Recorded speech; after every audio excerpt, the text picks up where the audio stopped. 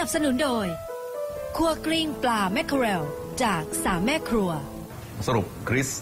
ผิดนัดชำระหนี้ไปเรียบร้อยแล้วนะครับไม่มีไม่หนีแล้วก็ไม่จ่ายนะครับหลังจากวันที่30มิถุนายนที่ผ่านมาถือว่า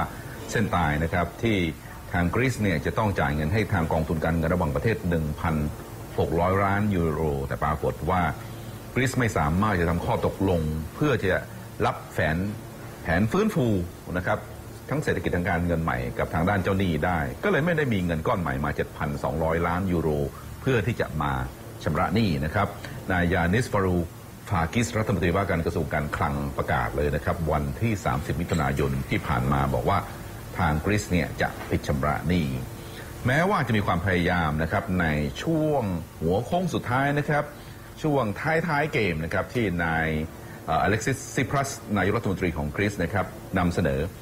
แผนฟื้นฟูใหม่นะครับโดยยื่นข้อเสนอให้กับทางด้านนายจังกรอดจังเกอร์ซึ่งเป็นผู้อำนวยการของสหภาพยุโรปนะครับ European Commission บอกว่าทางกรีซขอเงินช่วยเหลือจากทาง European Stability Mechanism หรือว่ากองทุนดูแลนะครับความมั่นคงหรือว่าเสถียรภาพของค่าเงินยูโรซึ่งขณะนี้เงินกองทุนนี้มีอยู่ประมาณ 500,000 ล้านยูโรขอให้กรีซได้เงินก้อนจากกองทุนนี้เพื่อให้กรีซอยู่ได้2ปี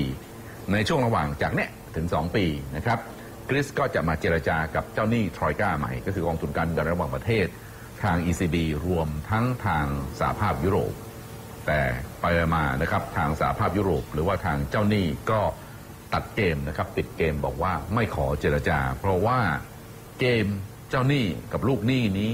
ยืดเยื้อมานานนะครับกินเวลาถึง5เดือนกว่านะครับหลังจากที่นายอเล็กซิสซิปรัสเนี่ยมารับตำแหน่งอย่างเป็นทางการช่วงต้นปีช่วงเดือนมกราคมที่ผ่านมาเนี่ยมีการเจรจาหักหลังกันใช้เล่ห์เหลี่ยมชิงไหวพริบกันมานะครับลากเกมยาวมาจนถึงวันที่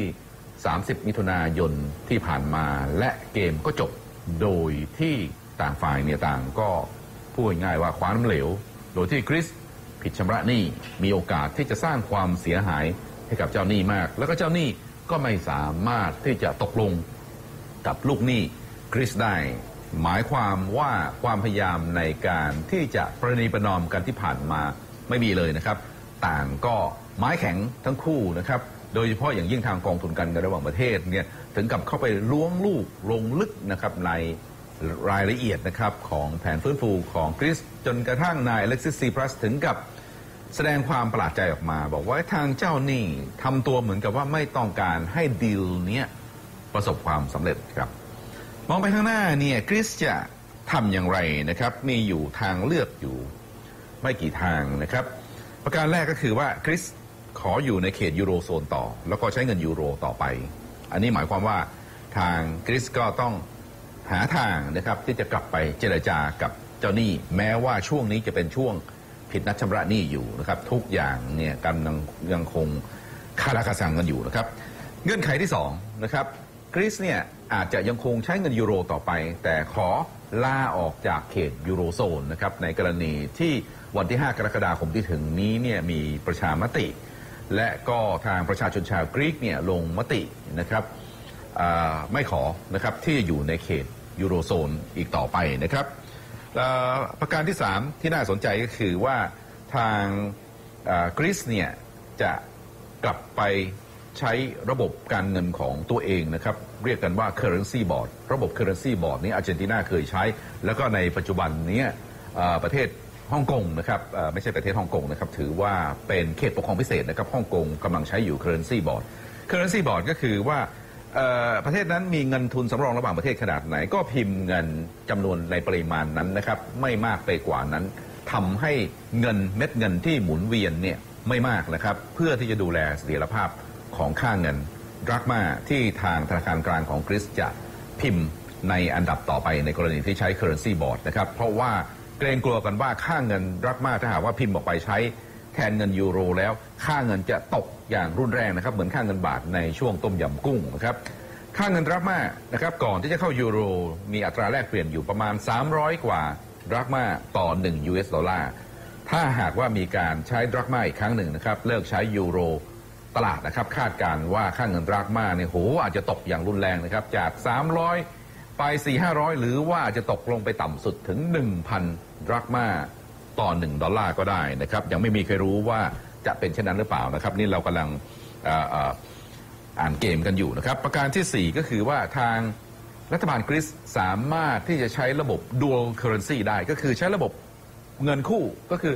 ใช้ทั้งยูโรแล้วก็ใช้ทั้งดราร์กมาเคียงคู่ไปด้วยนะครับเป็นระบบดัวซึ่งก็ไม่น่าแปลกนะครับหลายๆประเทศเนี่ยอย่างประเทศเพื่อนบ้านเรานะครับทั้งพม่าทั้งเวียดนาม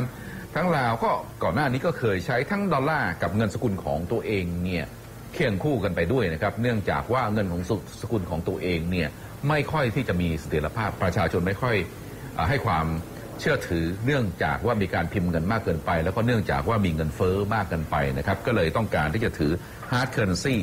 เงินดอลลาร์เนี่ยหรือว่าเงินยูโรที่อยู่ในระบบเนี่ยก็จะช่วยดูแลสถานการณ์พางๆก่อนนะครับประการที่5นะครับอีกทางเลือกหนึ่งที่ทางกรีซสามารถจะทำได้คือว่า